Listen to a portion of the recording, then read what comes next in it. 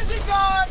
Peace, kings and queens. I'm international motivational speaker William King Hollis. And today we're talking about lying to yourself. And you know what I'm talking about. That person that wakes up every single morning and pretends to live a life that he doesn't really have. You think you're helping other people. You think you're oppressing other people, but what you're really doing is hurting yourself. Because to wake up every single day and live a life that's not really yours is mental suicide. Because one day you got to show that car. You got to show that clout. You're going to have to show that stardom. But what happens when you can't? And the whole world laughs at you. You won't want to live anymore. Live in your now. Embrace your now so you can see your beautiful future.